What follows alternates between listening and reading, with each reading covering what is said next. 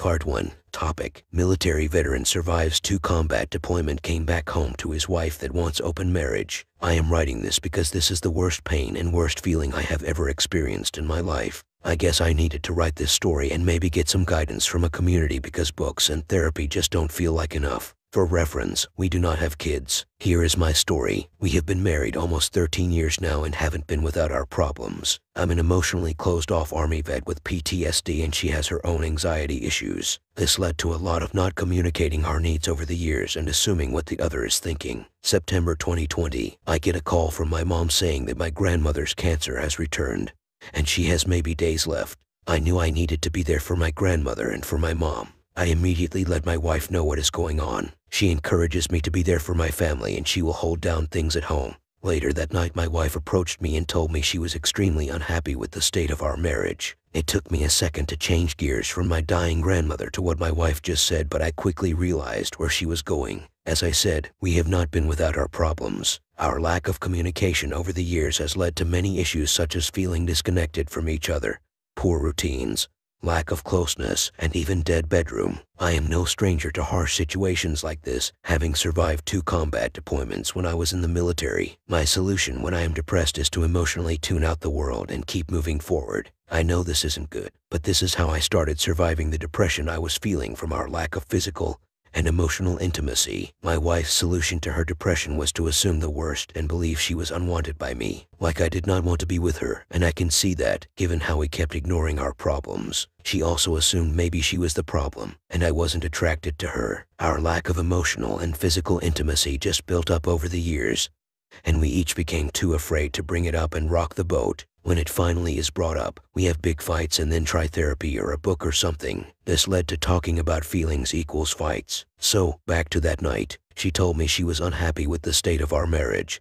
and she couldn't take it anymore. She wanted me to really think about what I wanted while I was out of state to be with my grandmother. She said she was so unhappy with the lack of intimacy that she was even considering an open marriage. I told her I was extremely unhappy with the lack of intimacy as well, and I believed that both of our needs were not being met and neither one of us ever brought it up. I told her I was not interested in an open marriage and said we can find some way to repair our communication. I promised her that while I was away, I would think hard on the reasons why I was so emotionally tuned out a lot of the time, and I wanted her to think about the reasons why she didn't communicate with me. We agreed to this. While I was out of state to be with family in crisis, I started journalist at night trying to get in touch with myself. My days were spent sitting with my mom next to my grandmother in her hospice bed. It was all a lie. When I got home after burying my grandmother, things were immediately weird. My wife and I had not communicated very much while I was away. She needed space, as much as I needed her while I was dealing with the loss of my grandma.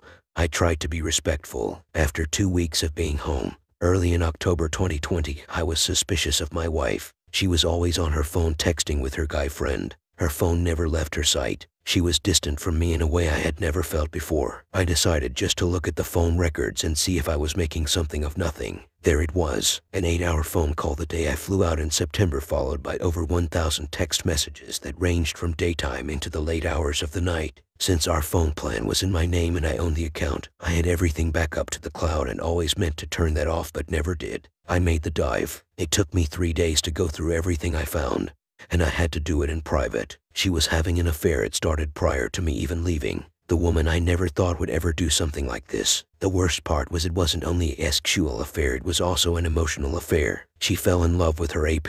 Where I failed to be an emotional person with her, some other person swooped in. I approached her and at first, she denied everything. When I told her I had her text and pictures backed up, she admitted it. She said she would not break contact with her AP, and that would be a deal breaker. This hurt even worse. I was in so much pain I shut down completely. I started individual therapy through the VA to try to cope, and she continued on with her AP. She was unsure if she wanted to try with me or leave me for her AP.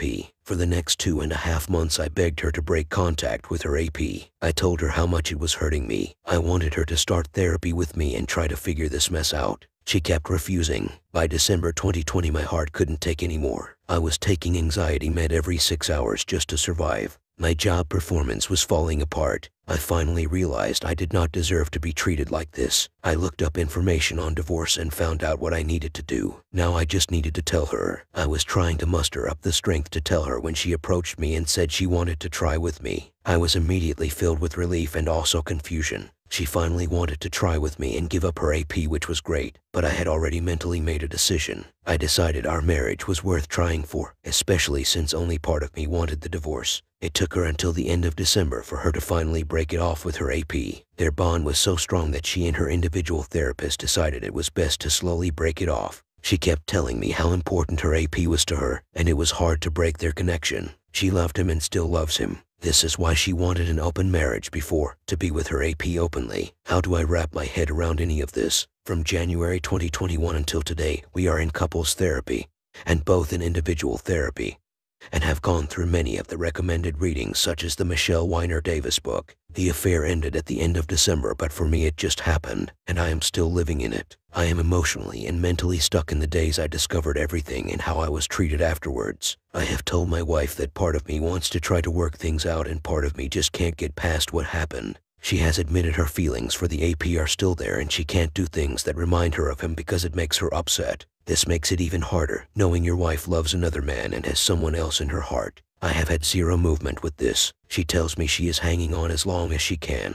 But the limbo is extremely difficult for her since I don't know if I want to continue the marriage or not. I feel guilty for not knowing. I am so hurt and torn apart by everything, but part of me still loves her and wants to try. My head is spinning every day and I feel lost. Our couples therapist has said I should have had more movement even though it hasn't even been 3 months since the affair ended. This has me feeling like I am delaying things and torturing my wife by being indecisive. We are still doing therapy and talking openly. I haven't yelled at her once and have been respectful while making sure she understands my feelings. This is important to me. I know she is remorseful, and I can see the pain in her eyes, and she has been doing everything right since January to make me comfortable. I have full access to her phone and emails, and we talk constantly now. I just feel like there's a giant voice in my head saying not to let anyone treat you this way, like a giant hill I cannot climb over. My heart is sunken, my chest hurts, and my shoulders are heavy. I don't know when I will know if I can get past this or not, or even live with what happened. As I said before, I am still stuck in feeling like it just happened. I have never felt betrayal before. I have been doing EMDR with my individual therapist, where for some of the first times in my life, I have broken down and started crying. Both my parents were military as well, so crying was something I never knew was okay to do. If you have read this far, thank you for listening to my scrambled thoughts. I guess I needed to get this out and see what other people's thoughts are.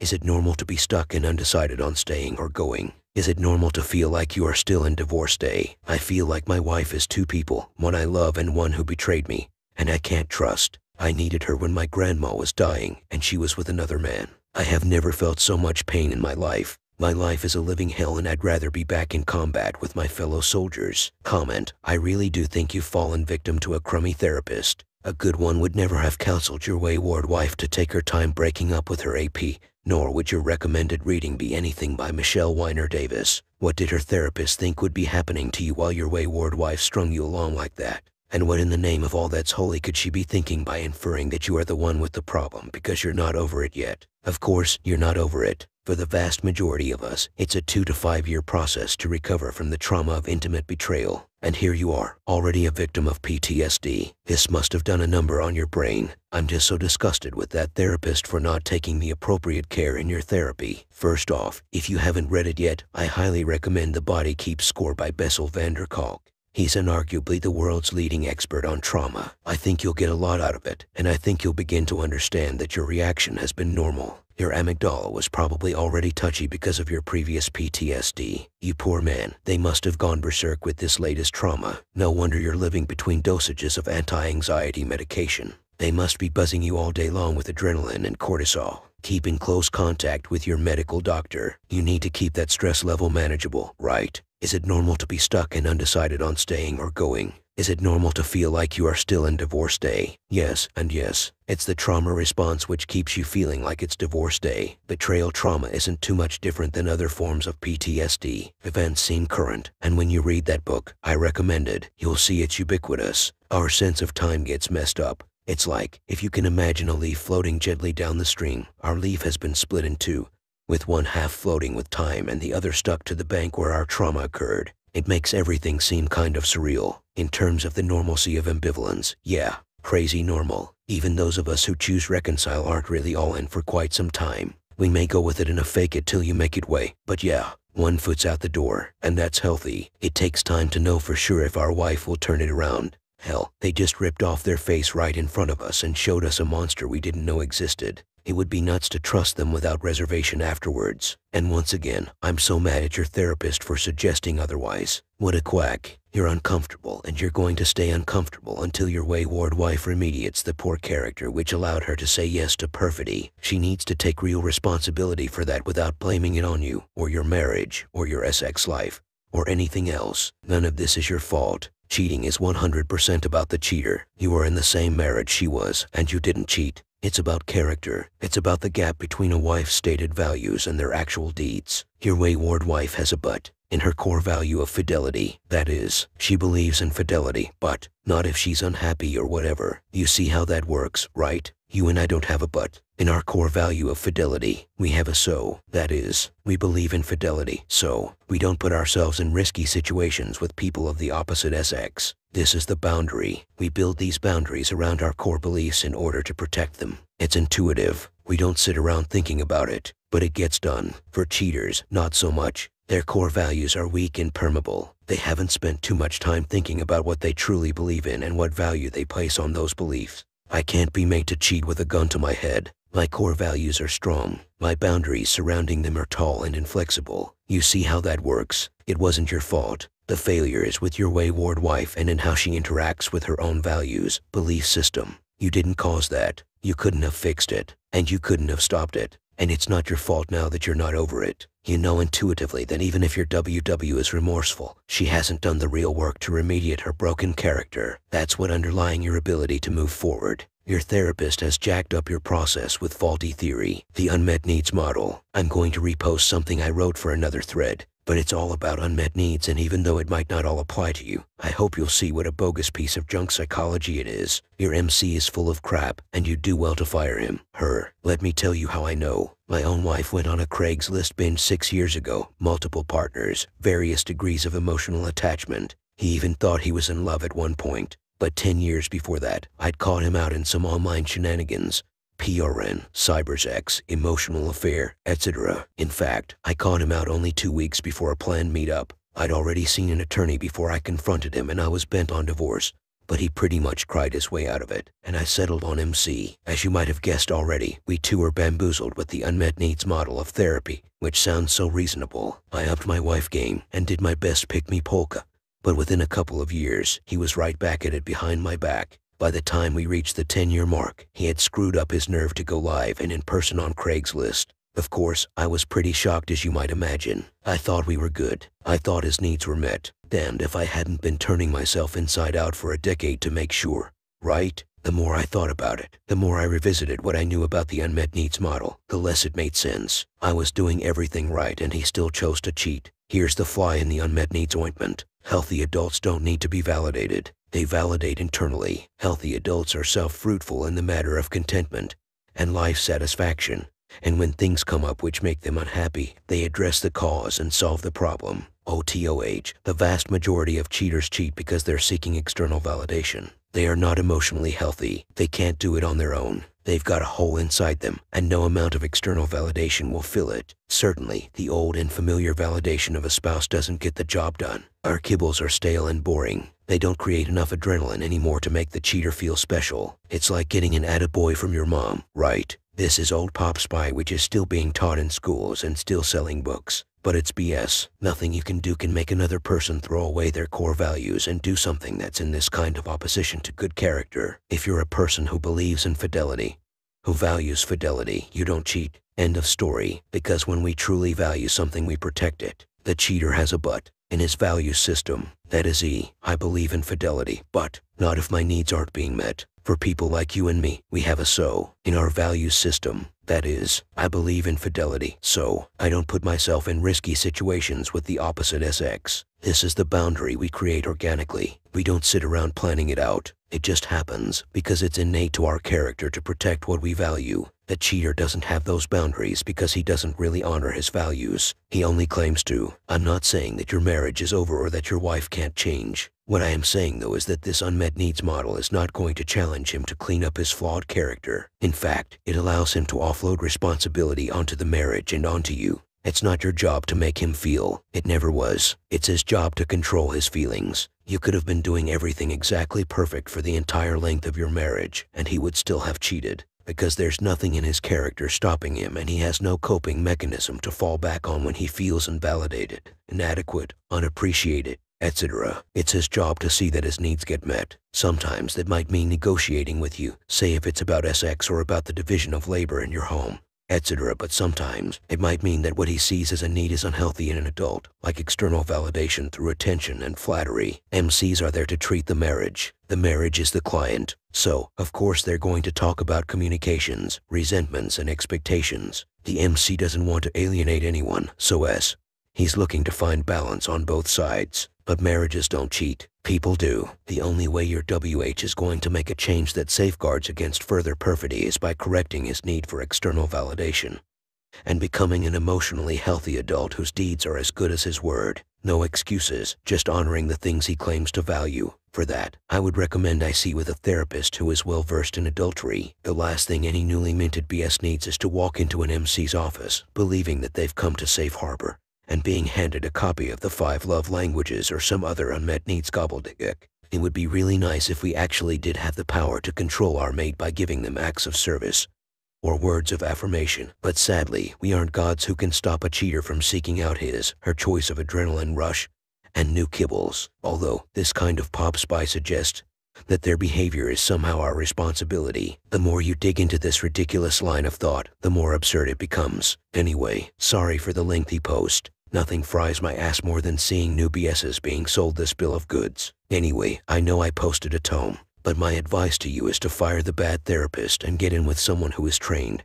And even then, beware of that unmet needs jargon. You want someone who puts the responsibility for cheating 100% on the cheater, because marriage don't cheat. People do, and when they do, they need to dig deep and find out why they allowed cheating to be a choice. You might also add Not Just Friends by Shirley Glass to your reading list. It's a good book, and her work on boundaries through her walls and windows technique is invaluable. Remember that leaving is also a viable option. No cheater is owed a second chance. Sometimes, when you've ruled out everything else, the cheating was just a deal breaker. Some people are built like that, and there's no shame in it. The best bet is to take your time and keep your options open until you really do know your own mind on that. Strength to you as you process, and don't let those therapists push you around. You are enough, and you intuitively know what's working and what's not. Trust yourself. Original poster, thank you for your book recommendation and for the long response. I really appreciate you taking the time to explain your points. Everything is surreal. I am barely functioning at anything right now, just trying to do what I think is right. I'm normally pretty healthy but can barely exercise or eat right.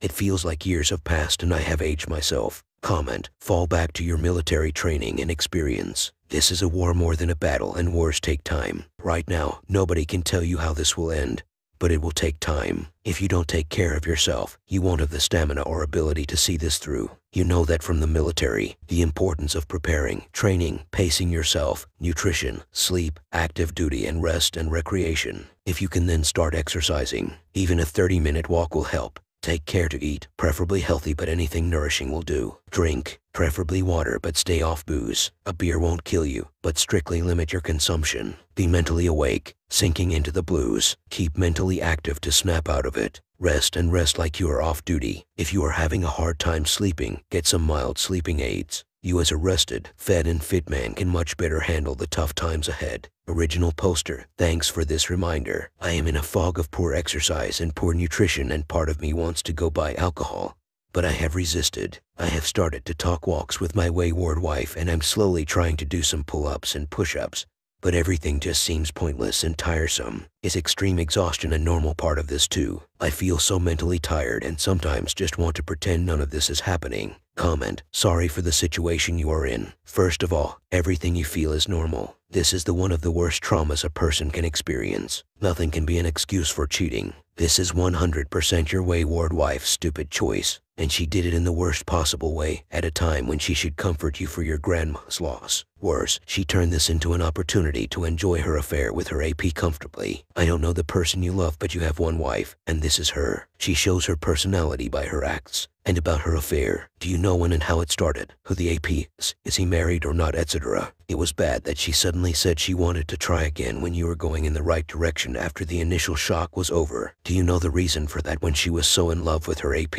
And you say she is still in love with him. This doesn't seem reasonable. The AP may have left her for some reason. Maybe he is married. If so, you should inform his wife. This is very important. Are you sure her individual therapist suggested breaking off slowly? Who told this to you? And how is this slow break-off process? Has the affair continued? Have you considered whether you really wanted this marriage or not? What will it gain and cost you if you continue? While describing the per-affair situation, you explained that both of you are so unhappy that even then it feels like you are about to divorce. So why do you still want to try it when the situation has gotten worse? Your answer to this must satisfy you, and her answer too. She doesn't even love you and in love with someone else. Sorry, but she has nothing to do with remorse at all. Are you sure that the pain you see in her eyes is for you suffer she caused by her affair? May she not be mourning her love for a P. I wish you the best. Original poster. Thank you for your reply and for saying what I feel is normal. It's very validating. I know when and how. It actually started in July, in my opinion, when innocent texting with a guy friend crossed into flirty. By August, he was the sympathetic ear to hearing her talk about our marriage problems. I found the entire conversations due to having our phones back up, so I had to watch it gradually unfold.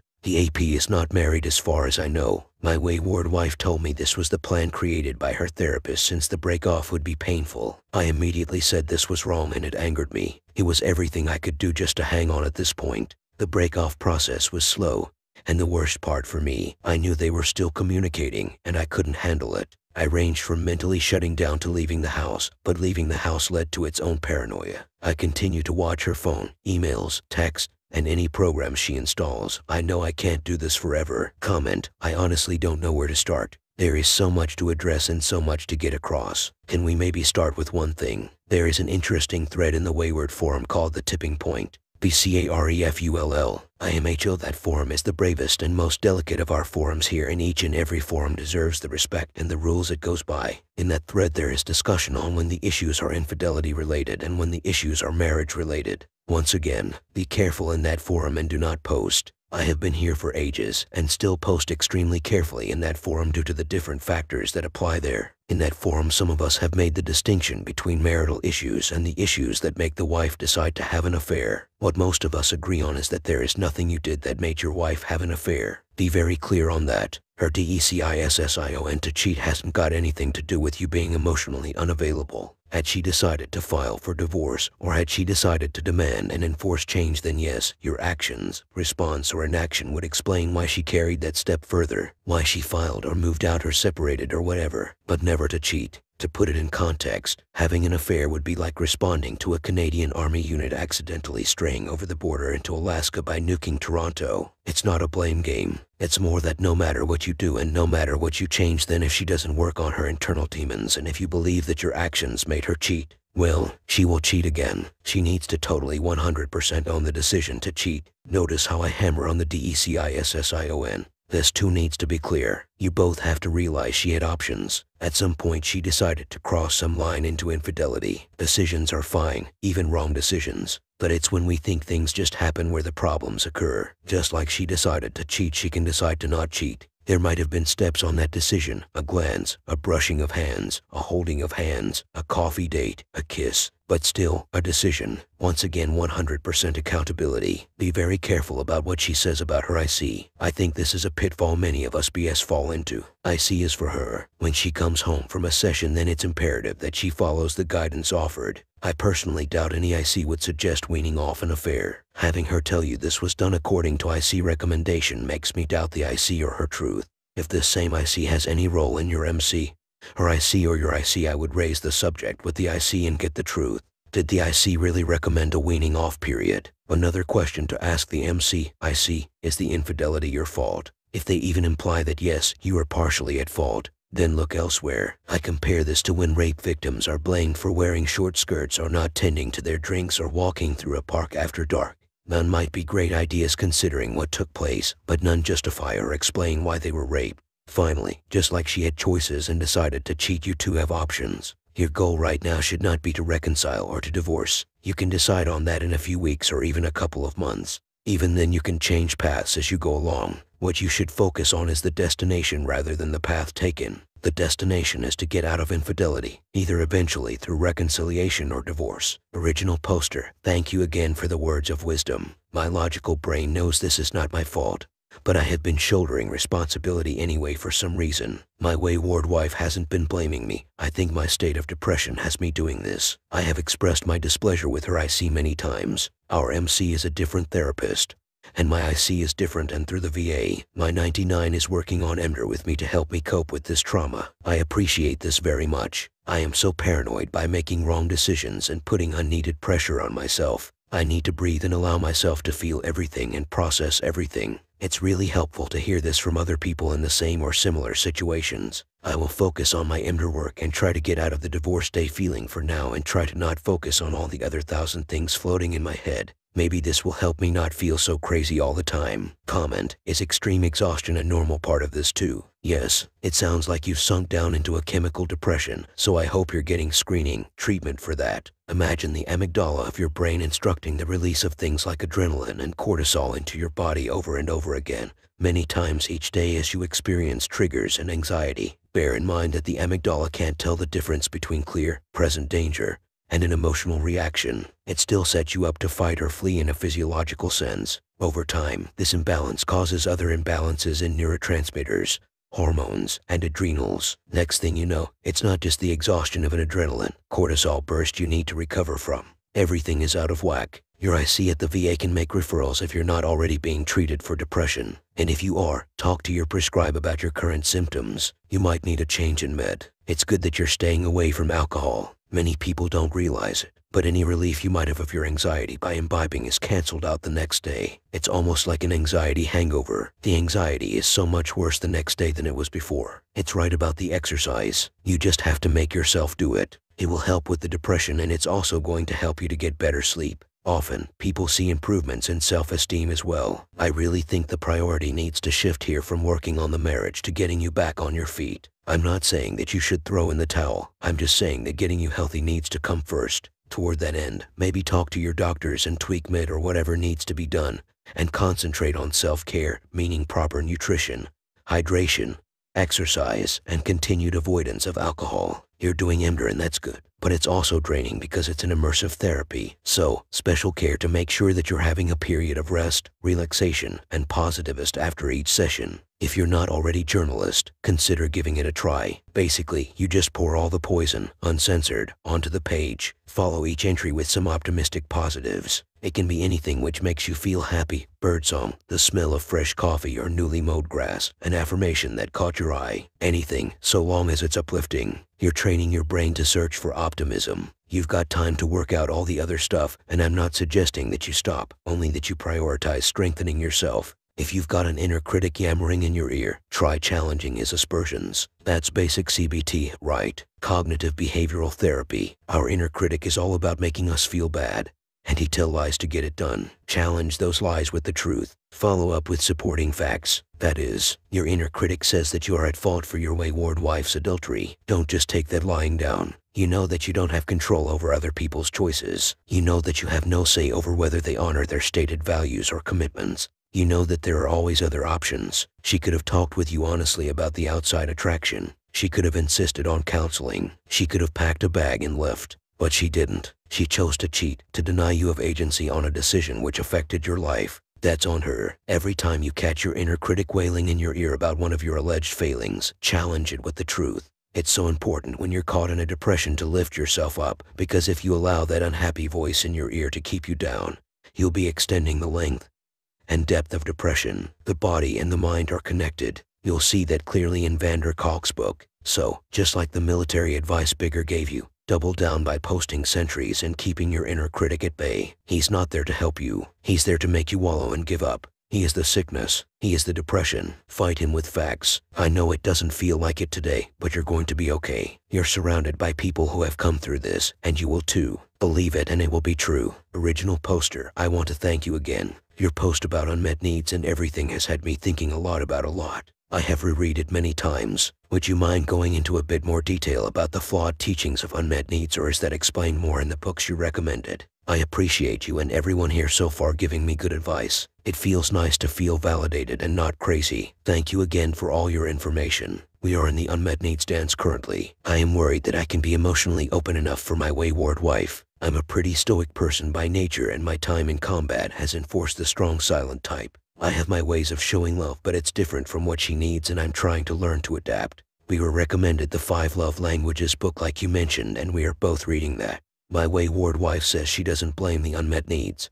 She said she made a poor choice and at the time she used her unmet needs as validation for her choice. I'm going to be rereading and thinking everything over. Mentally, I am a disaster right now. It takes everything I have to get through work at a functional level. My virtues and boundaries are tall and strong like you said. I even have a virtues magnet on my fridge, the Warrior's 9 Noble Virtues that my wayward wife gave me ages ago. This is why the struggle is so hard for me and the pieces don't fit. I was in the same unmet needs category as my wayward wife, and I never even put myself in a precarious position. Thanks again for all your information and feedback. I am just navigating this entire mess and trying to find myself. Here, thanks for your input and your appreciation. I will check out that article. Bonds formed in combat are intense and last forever. I do really miss that sometimes. I felt safe with my brothers and sisters when I was active duty. I put more value on friendships than some. When things were depressing and poor at home, I made more efforts to be with friends, always inviting my wayward wife. She didn't want to participate because she felt I wasn't focusing on us or the marriage and putting more emphasis on things outside of us like friends and activities, which I was. It was all I could do to fight off depression. I didn't know how to tell my wayward wife how depressed I was with the state of our marriage. If there's one thing the divorce day has taught me, it's to speak my mind at every moment. No more emotionally checking out because I'm upset. Trauma is such a beast. Comment. So, what is it that you feel like is keeping you stuck in the pain? Bear in mind that it's normal at this point. Healing is a 2 to 5 year process, but what's bugging you the most at this juncture? Very kind, LC. If I ever do write that book, it's going to be titled, Meeting Your Needs Like an Adult Without Effing Up Your Marriage and Traumatizing Your Spouse. Although, that might need some trimming. Original poster. I think what is bugging me the most is just how everything happened. It's difficult to put into words, but I'll try. My brain is scrambled eggs at this point. I came home after losing my grandmother and found my wayward wife had an entirely new life going on. One that started a few months before I left. Her new life was at the level that she was even talking to AP's mom about our issues, and the AP's mom was supporting my wayward wife. Just trying to take this all in at the same time as meeting a monster who used to be my wife. I felt like I was falling down a hole and the person who always helped me through my toughest situations was now the enemy and couldn't pull me up. I am stuck feeling like I can't forgive and can't forget this. I know this event did a number on my brain because I am having war dreams again that I used to have after I got home from Iraq in 2005. These dreams only occur in times of immense stress and it's always the same dream with slight changes. I feel paranoid and unsafe and on guard all time because I can't handle getting hurt like this ever again and I'm afraid of it happening again. Despite the continued reassurance from my wayward wife, I am continuing Ember with my individual therapist and she has me focusing on only myself and healing the affair in myself and on my timeline. Perhaps when I remove more pressure and urgency and stop shouldering responsibilities that aren't mine, things will start to move. I'm going to look at the author you suggested. I do appreciate science-backed advice. I guess I still can't believe this happened and I'm worried about Reconcile because I just feel completely and utterly abandoned. This is the worst experience in my life. My wayward wife knows I have one foot out the door at this point, but with 12 years behind us, I'm trying to stick it out to see if reconciliation is possible. Listen to that voice. None of us should ever accept being treated with the disrespect infidelity is. However, this is not the real issue. It's if we want a divorce or if we want to attempt reconciliation. Yes, you do reconcile with the person that treated you that way, but by its very definition, reconciling is reaching an agreement with whomever you are reconciling with. You don't have to reconcile with those that haven't done you any harm.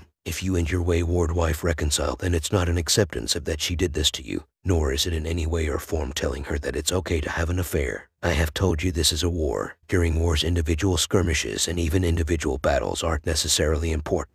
General Washington took part in more battles where he was on the losing side than where he won. Yet he won the war. He did so because he won the battles and skirmishes that mattered. This is a key issue, IMHO. If you set off getting out of infidelity with the intention of winning every confrontation every day, you are doomed to fail. The goal should rather be that tomorrow you feel slightly better than today, and that within a reasonable time he will realize you have survived infidelity. Is the affair over? Do you feel assured, or do you have assurance that your wayward wife is not in contact with How safe are you on that issue? The below advice is based on this being something you are feeling pretty safe about. One idea is to create a ceasefire. Maybe agree on a 30-day period where the only requirement you make to her is that there is total and absolute NC with That NC needs to be defined, like she can't talk to him, be around him, have him on social media, Google him, drive past his house, whenever you need to feel safe. That time needs to serve a purpose, like you are following our advice on exercising, eating, resting, like you are gathering your wits and learning about infidelity, its consequences, what tools and methods are available to get out. You can talk about relationship issues, but it's not the focus. You can live together, eat, spend time together, sleep in the same bed.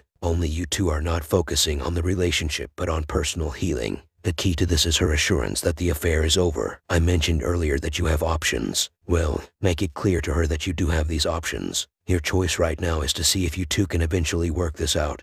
But you also realize that the minute you don't think that's attainable, you have the option of filing for divorce. It's not something you ask her for, but something you do. But also make it totally clear to her that she too has the very same option. If she can't respect NC for 30 days, she always has the ability to tell you she's divorcing. There is nothing forcing her to be married to you. If is the dog's balls, then she can go to him right now because you neither want to nor are capable of forcing her to remain married. The realization of this freedom for both of you can be a major turning point. One thing you should do during the 30-day ceasefire is to read up and understand divorce in your area. Just as you research reconciliation, knowledge is power, uncertainty is fear. Knowing what you are facing, be it along the path of divorce or reconcile, is what will help you most in dealing with the issues. This is not saying you will or need to divorce. Look at it like learning first aid, something you do just in case you need it. Original poster, I appreciate your input and you are correct. I do feel like I am in war in a lot of ways. Not that I want to be with my wife, but some days feel like that. I know the affair is completely over. We are both full-time work from home right now and I have kept tabs on her phone. She has been very willing to show me every time she gets a call or text, and we check in quite often. I do feel a sting when I hear her phone go off or even if she gets up in the night to use the bathroom, but from what I read, those feelings are normal for now. Our options have been made clear. I told her I am working on healing and working on myself, and I may or may not be able to get over this. She knows that. I have told her if she needs to go, I will respect that too. For now, it seems we both want to try to see if anything is salvageable.